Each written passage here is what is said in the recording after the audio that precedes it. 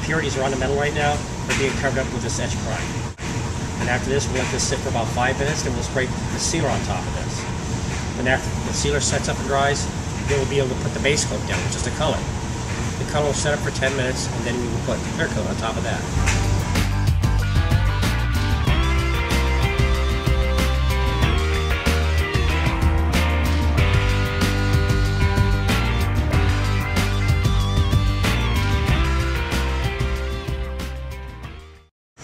Let's rock and roll. Alright, come forward. Slow down. What we're doing is we're putting the final time. We're putting the engine in the 69 Camaro Power Play. And they're cutting me off so I can't see. So I'm going to come over here. Alright, start coming down. Let's see what's going on. Just slowly. It's going in the TCI front clip. Slowly, a little more. Alright, go back a little more. Alright, down a little more. The only thing we've had to do at this point that's a lot. is to modify the oil pan Alright, back a little bit. just a hair. We've got the a big sump oil pan on it from GM. And we cut a little bit of section out of the front of it. Back again. And this front subframe comes with motor mount setup for an LS1. Everything's ready to go and ready to fit. We've had the engine in, I think, 3 times at this point, and this is the last time it's going in for good. What we do is we set it in the chassis, and then we put the motor mounts in afterwards. So that's kind of how we do this. Down a little bit. The motor mounts We're in the are spot. right in this area here. Okay. We're all clear of the pan. And it comes. Yeah, that pan works. So now we just put a small block Chevy motor mount. That's the way they've got it set up, and put the trans mount in. We'll be ready to rock and roll.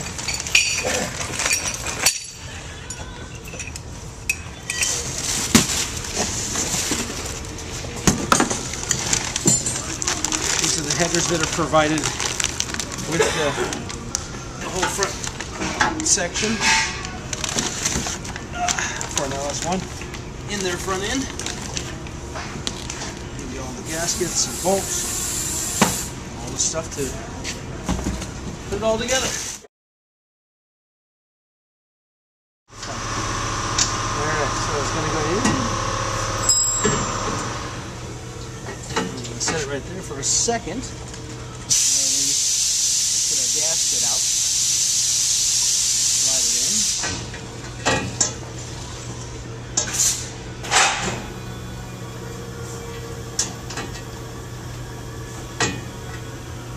Started here. The headers appear to fit perfectly. I mean, there's no reason they wouldn't.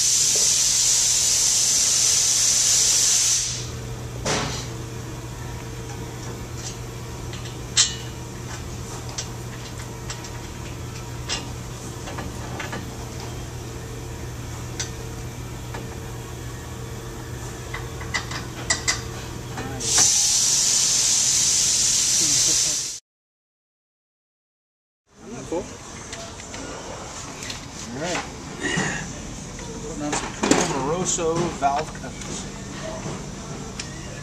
And they use the stock bolts, which is pretty cool, actually. Like to get them started. The problem with the LS1s are always a pain in the butt to get the valve cover started. I don't know about anybody else, but I was fighting with it.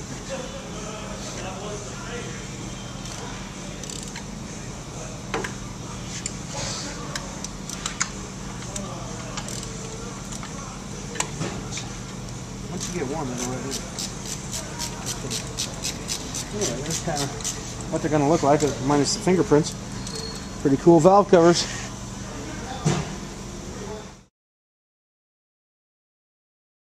What I'm going to do here is I'm going to finish up the top side of the brake lines, measure from the master cylinder back, because that's what you see.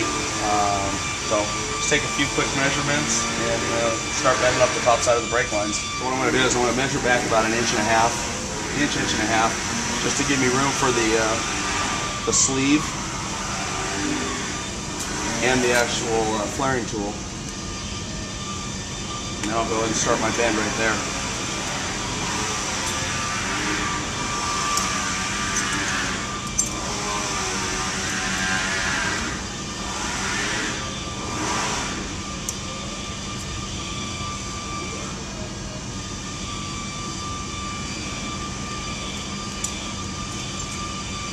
Now that I got my first bend, one of the easy ways to figure out where it needs to be bent next is just take the bend, put it back on the firewall, and go ahead and mark where the fitting is.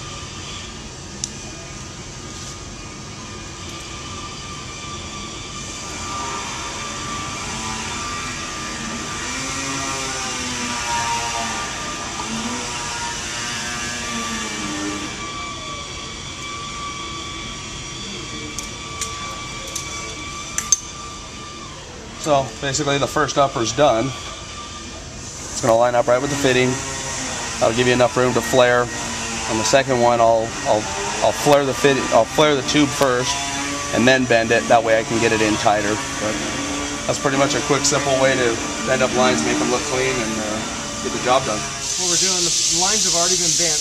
The key to this is make sure, and we all make mistakes, that the nut part goes on before the sleeve. That way. Or you don't forget one or the other. It's very simple to do. You get caught up in what you're doing, and pretty simple to make a mistake. So just always keep your head in the game when it comes to brake lines. He's putting the mandrel on it right now. And it's a 37-degree flare. This isn't a double flare. This is a single flare. And there's a big difference. The AN fittings all use a single flare. So no matter what size they are, they're all single flare, 37 degrees. This happens to be an old flaring tool, which guys kind of get comfortable using the old tools. It's really that quick. He's put a little grease on the mandrel that goes in to flare it, and takes a couple of seconds, and you're flared. And that's it. And you're ready to go. You put it on. We exclusively use Phoenix fittings, and we're a distributor for them. We are going to be offering a complete stainless steel brake line kit for universal for in just about any kind of car. That's going to come with all the tubing, fittings, anything you need to do everything, to do exactly what we've done here. Okay, what we've done is all the brake lines are basically in. As you can see, we use our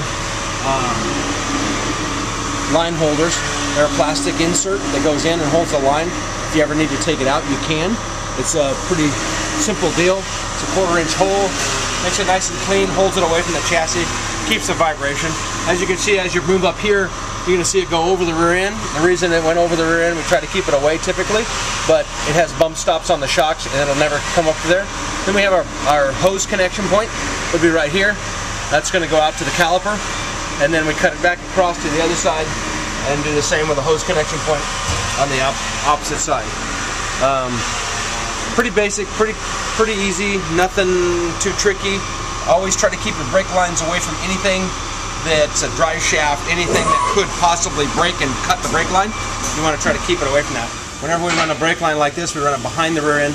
That way it's not susceptible to any problems with anything that rotating assembly of any sort. So that's what you want to do. Pretty basic, pretty quick. We're going to do a little flaring, all this stuff. We use AN, Army Navy, nuts and sleeves. It's all 37-degree flare, so we don't have any problems with leakage. And we typically use all stainless lines. We don't like to use anything but stainless, just because of the durability. No corrosion, and it'll last forever.